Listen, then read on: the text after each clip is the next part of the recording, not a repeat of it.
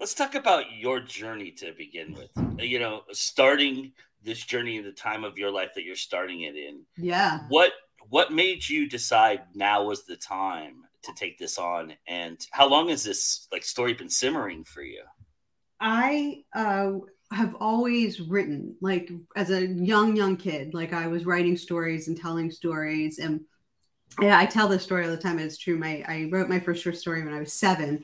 And then I wrote a whole bunch of detective stories. Qwerty, the detective, because I discovered Qwerty on the typewriter because I'm old enough that it was a typewriter. So Qwerty, the detective, I wrote like a whole series. And I told everyone I was going to be a writer, and they told me I couldn't be a writer. So I told them I was going to be a physicist, and they said that was okay. So I always have written, and I wrote, through my childhood, and I wrote actually through college. And then I went to graduate school, and I just stopped writing because graduate school was just a completely different type of thought process and writing and everything else. And then I got married, and then I had kids, and time passed. And I tried to write. My son, my oldest, I was holding his baby sister, and I said, Zachary, could you go get me a tissue? I needed a Kleenex out of a box. And they're in the other room. And he said, sure, Mom. And if I was holding his baby sister, he was no more than 5. So he ran off to get it. And it took him forever. And I'm like, he finally comes back. It's like a, ridiculous amount of time later. I'm like, where were you? And he said completely seriously, I'm sorry, Mom. I had to battle the droids in the kitchen. And I said, luckily, I didn't know we had droids in the kitchen. Like I just rolled with it, like we have droids in the kitchen. Cause he grew up on Star Wars, right? Yeah. So I was like, I didn't know we had droids in the kitchen. He's like, oh yes. We have droids in the kitchen. And I sat there so sad because I could no longer see the droids in the kitchen. Like I'm actually getting a little teary. I lost that magic. It was just gone. And I hadn't realized how like that imagination had always been a part of me. And suddenly like it was just gone. And the babies ate my brain and I grew up. I did the Peter Pan thing. I grew up. I got old. And I was just devastated. And I tried to write. I actually started a story called The Droids in the Kitchen. And it was about how there were just these dangers all around us and that the kids could see and we couldn't. And they were constantly saving the adults from, catastrophe. And we had no idea. And I started it. And that's when I realized I have no idea how to write a book. I don't have the time to learn because, then the third baby came. And there I was. Yeah. So time passed and 20 years went by. And I was working and I was raising children. I was doing all that stuff. And I think I'm sharing all these details because I think this is a very, very common thing. Yeah. I think, and I particularly, not that doesn't happen to men, but definitely for women, I hear I had kids and that was sort of the be all and end all. And that's what I focused on and nothing else happened. And, eventually the same kid who had to battle the droids in the kitchen decided to go to college. And when he was applying for college, I was sitting at the kitchen table watching him fill out the forms online. And I had this epiphany, which was they're going to leave. That was like the sentence that dropped down from on high into my head. And what it said to me is, these 3 children that I have spent all these years devoting all my energy to, my magnum opus, these kids are really my best creation. They're leaving. They're going to go grow up and do things and become whatever they're going to become. And I'm going to be left here sitting at the same kitchen table with nothing to do except work at a job that I didn't love. That gave me a nice paycheck, but I didn't love. So I think a lot of people are in this kind of a position. And, what happened to me is that I decided to start writing. So I did not begin my professional writing career until I was 45. And and so that's where things started. I contend, though, that oftentimes when you do approach this later in life, you're in a better position to take on the story that you're about to tell. And this is a particularly apropos of your series, because you've mentioned this in blog posts and other interviews, that this series is really about balance and creating that balance. And I think only older, more experienced people would understand that balance is so important. And so talk a little bit about balance, about why you feel like this story is really about balance. Sure. Yeah, I think you're referring. I really wrote about this for John Scalzi's blog. I wanted to write something for that people would like read and do what you're doing, which is not and go, right. Yeah, I understand this. Right. Sure. One of the benefits of starting a writing career when you're older is that you have things to say that are interesting. Right. If I had really started writing when I was 20, 22, what would I have been writing about? Seriously. Right. Seriously. I mean, I had nothing. So I thought I had stuff. No. So, from 20 to 45, there's a lot of stuff happens in your life. Right. And you've got some dings and dents and some aches and pains and a lot more perspective. And one of the things, certainly from my generation, I don't want to make myself sound like I'm old, but there's a difference between like where I am and like where the 20-year-olds are today. And for my generation, it was, we were the product of, our parents. So it was the only person who can provide security for yourself is you. Yeah. Because we came from a generation where our parents were constantly getting divorced and people were losing jobs. And so we were like, we're going to go to work and we're going to earn money and we're going to do these things. And if, we're going to work until the work is done. And, that was our focus. Like, we're going to create this security for ourselves. Right. I'm just talking very generally, but I've seen lots of things written about Gen X, and like, that's, we're like, okay, yeah, we're going to like get things done. Right. For me as an adult, and this is something that, kids these days know a lot better, have already seen, which is work needs to be what we do and our life needs to be the majority of it, and work feeds our life, but it isn't our lives. Mm-hmm. And I see a lot of younger people who seem to know that much more instinctively than I did.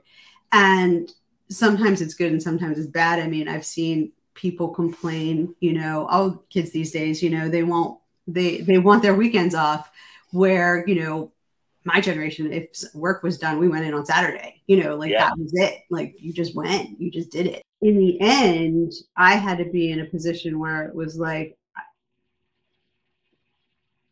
what is important? When I had the sheer just blessing to come into my life, which is that in March of 2020, I was furloughed. I had been working for 25 years professionally. I'd worked for 13 years at this last company, and they furloughed me.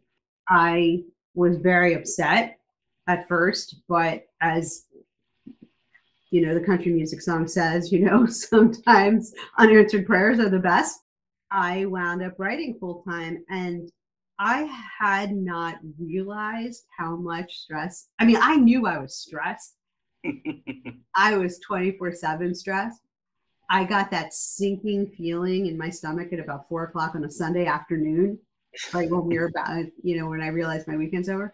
But even I was working still on the weekends because I was doing social media, and that's 24/7. So I don't know how long it actually took for that tension to leave my body, but it took a while. And like months and months and months of like almost having like some kind of a PTSD reaction where I'm waking up thinking, what have I forgotten? And then realizing, oh, nothing. I haven't forgotten anything. I don't have to go that place anymore. And that is the balance that I was trying to get to with these books, which is I was starting to write these books. I got the contract for these books. I got furloughed in March, and I got the contract in like June. So, everything sort of happened like it was supposed to. And so this was really on my mind at the time, is how do you find some kind of balance between the joys in your life the responsibilities, the stressors, and the happiness. How do you do that?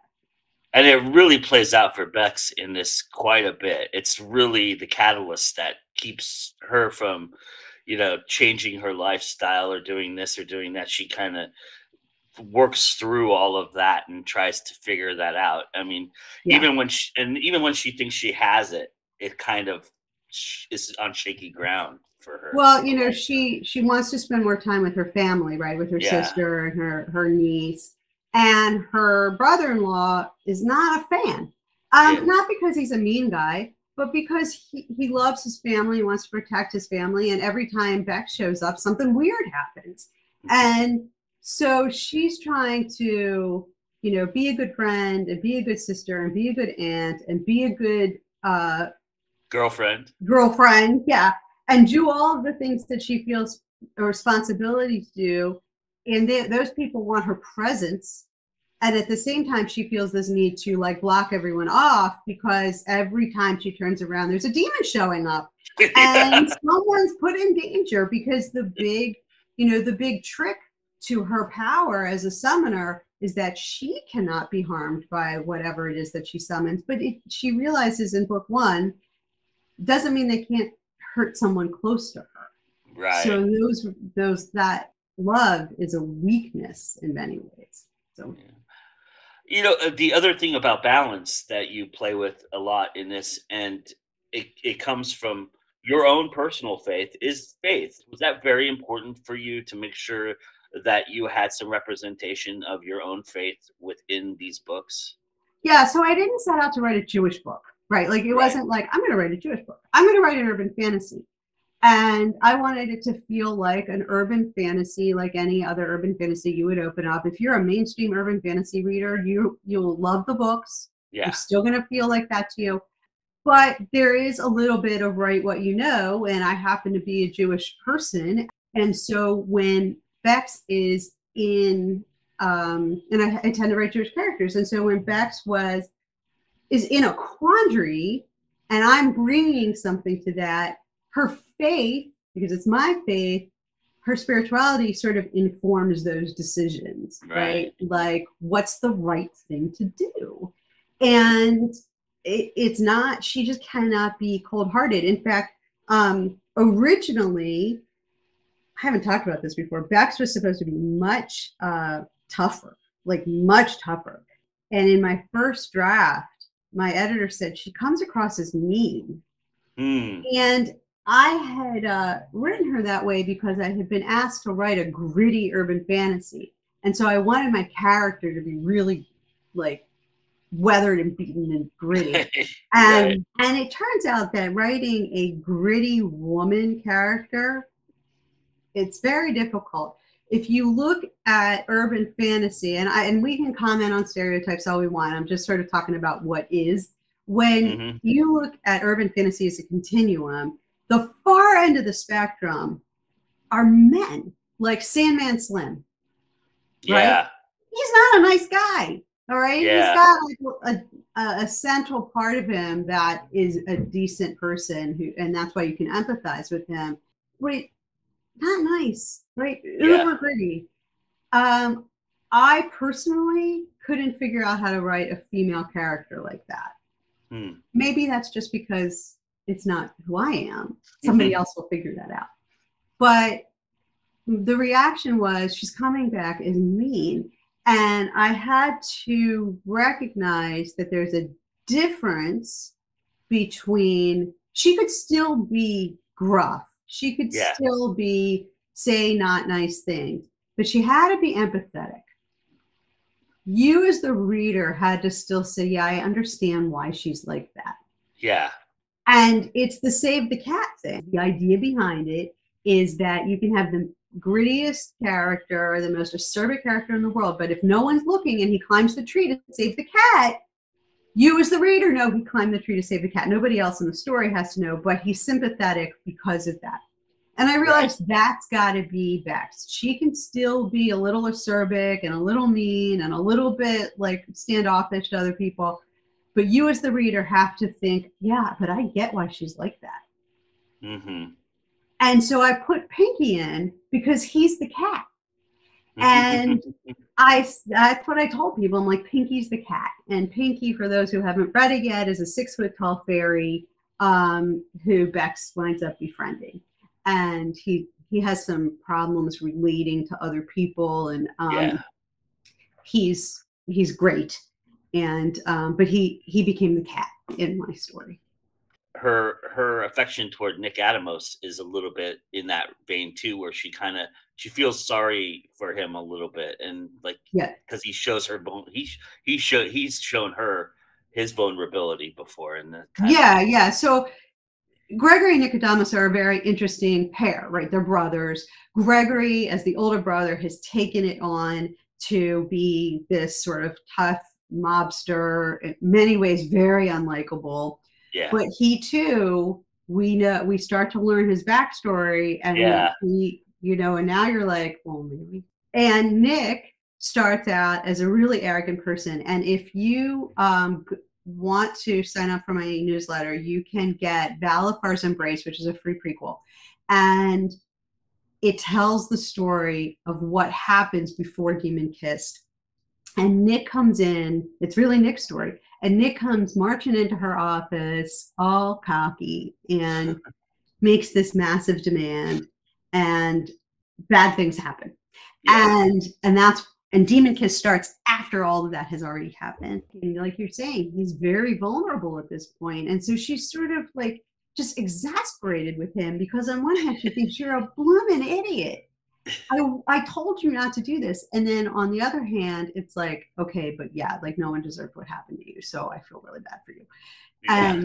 So I like that. I try really hard to make everyone complex. I'm curious about creating the lore that you create with Fae, Hell, and all the creatures that you use as helpfulness to Bexon throughout the storylines. And I'm wondering how much you have research-wise shelved that you've discovered about these. How deep have you gone, and your thought process, because you knew this was going to be a series. So how do you feel like you wanted to sprinkle like little nuggets in that respect? I do a lot of research for a lot of things, but in the end, it's sort of, it's my own thing. I mean, I use a lot of, basic lore, like Oberon is the king of the Fae. It's not like I'm changing that kind of stuff. That's like, that's it, that's right. But this idea that every time you say his name, he hears you and he might show up, like, that was just something that I thought was fun, Yeah. Like, oh my God, I keep saying his name. What if he just walks in the door and says, stop calling me, Beetlejuice, Beetlejuice, Beetlejuice. Right. So I just was thinking, oh my gosh, what, like that? I don't think that exists anywhere. That was just, me being me. And sometimes accidents happen. Like I have him show up at one point and he's got a big dog. And I'm like, I didn't know he had a dog. But there he was, and his name is Angus. I had no idea until he showed up on my page. So, Angus is a made-up character. Oberon doesn't have, he has dogs. He's a hunter, right? But there's no Angus. But I thought, yeah, the dog. Why not? Why not? Story's better with the dog. What supporting character surprised you the most that you didn't have thought of being a big part of the story that ended up becoming a big part of the story? Laurel. Oh, wow. Laurel. Yeah. So Laurel was a caricature at the beginning. She was just the it girl, mean girl. Yeah. If you walk, for those who haven't read it, the book starts out with Bex bartending in a Fae bar badly. And there's this sort of group of pixies, and Laurel is the lead mean girl, right? That's what she is. She's the mean girl. And Bex is just very frustrated with her. And I thought Laurel didn't even have a name. She was just the mean girl. And I thought she was just going to be that like caricature, and that this group of mean girls and like from high school was just sort of march in and out of scenes, like just causing havoc. And then she grew into something completely different. That's awesome. I love that because she's pivotal in a lot of where Bex has to put 2 and 2 together. Make changes. And my friend Darren Kennedy, who you know well, and is a wonderful writer, is my beta reader, and one of my 2 beta readers, and he loves Laurel. Like Laurel, he always says, I love Laurel. Laurel's a great character, and she really wasn't originally anything other than a caricature, mean it girl. You've done this through Bellbridge, and did you do a lot of research to figure out what would be the best fit for these stories and aim directly at that, or was it kind of throwing darts at a dartboard? I was at a convention that has only happened once because of the pandemic. It was a writing convention in Charlotte, North Carolina. John Hartness, it's all his fault. John Hartness, who is as it usually is, always is. John Hartness is the publisher of Falstaff Books, I've also been published by many 3 different novella series. And John said, because he writes for Bellbridge, he is published through Bellbridge. He wrote the Black Knight Chronicles through Bellbridge, and he said, I'd like to introduce you to the publisher. She's here. She's participating in the panel. I'd love to introduce you. And I was like, great, fabulous. Yes. But I was writing my zombie cosmetologist novellas at the time, and that was where my head was. So I was moderating a panel, and I got there a little early, and I sat down, I'm looking at my notes, and the publisher comes in, and she sits down next to me because she was on the panel. So she's there early too. And she sits down, she goes, literally goes like this. She goes, so Joelle, what are you working on?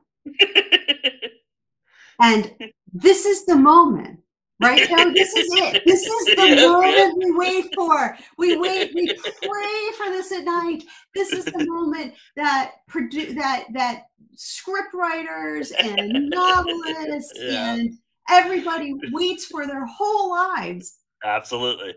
And the rule is you have 3 ideas. The one you want to pitch and 2 backups. And I had nothing. Nothing. 0. And I went, well, what are you looking for? And she said, I'm looking for a gritty urban fantasy. And I said, I can write that. She said, I've been reading your zombie cosmetologist novellas, and they lean more toward comedy. I want something that's like comedies, that there can be a comedic piece, but I want it more gritty. Like I need it to shift the percentages. I said, I can do that. She's like, okay, send me something. So I walk out, and I'm like, okay, what did I just do? I have to write a gritty urban fantasy. And I hadn't been thinking of anything. I had nothing, literally nothing. So I keep in my phone, I keep notes of funny things that people say or new things or whatever. Just things that maybe should be in a book. And I went back to, where I was sleeping that night. I was staying at a friend's house, and I went back and I sat in their guest room, and I started flipping through my phone. And a couple months before this, when I was still working full time, my team and I had ordered Chinese food, and I got my Chinese food and I was eating it. And we all sort of like eating at the same time, chat. And I opened up my fortune cookie, and it said, no one looks good in skinny jeans. That was my and I was wearing skinny jeans at the time. So I look at my friend, who I had worked with for 13 years. I was sitting across from him, and I said, I was just fat shamed by a fortune cookie. And he burst out laughing. And I thought, well, okay, maybe that was funny. And I had put it in my phone. So flash forward, I'm sitting in this guest room looking through my phone, and I read that line, and I thought, that's the line. And so Demon Kiss starts with, I was fat shamed by a fortune cookie. Beck's sister says that to her, and Beck says, did you eat it and show it who's boss? And once I wrote those 2 words, I had Beck's, like, I knew That's then awesome. that I had her. Wow. And then I thought, but we need to start in medias res, right? We need to be in the middle of something. So I'm like, what's more in the middle than a car chase? So I wrote her in a car chase, and I wrote, like, I don't know, the first couple hundred words that night. And I went to, and it's pretty almost unaltered from the first words that I wrote on, like, in That's a little amazing. notebook. And I went to John Hartness the next day, obviously still at the conference, and I said, "Can I read something to you?" And he was like, "Yeah." So I told him what happened, and he was like, "Okay, go for it." And so I read him those couple of hundred words, and he said the nicest thing, and I don't know if I've ever told anyone this. He said, "It's a good thing you're older," meaning like what we were just talking about, that I'm an older, starting. And I said, "Why?" And he said, "Because if you were this good just out of the gate at age 20, I'd really hate you."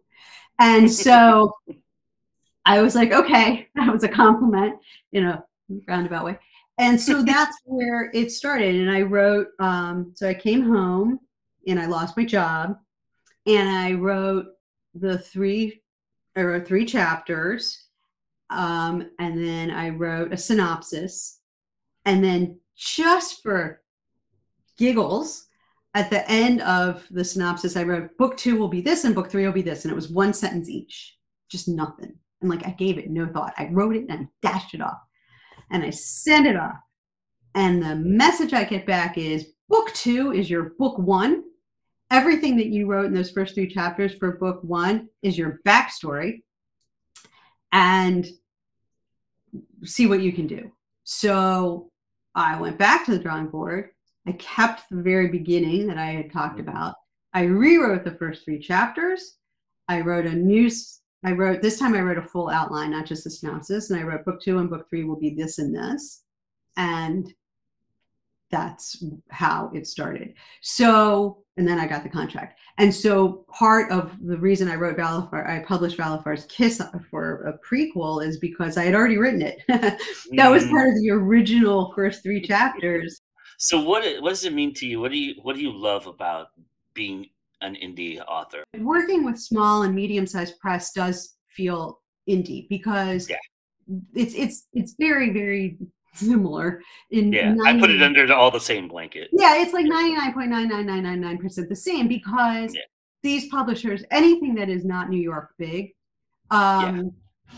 you're doing all the work. You're still promoting yourself. You're still you're still out there trying to get your people to follow you and to buy the book. I mean, you've still got to do all of that work. You've got a few more resources behind you. Like, they made the best covers for my series. Yeah, they're awesome. So grateful for, and of course the editing and all of that professional stuff. So so the best thing about working either completely self or small medium press is that you have more opportunity and a lot more control to get things done, and out there so people can read them.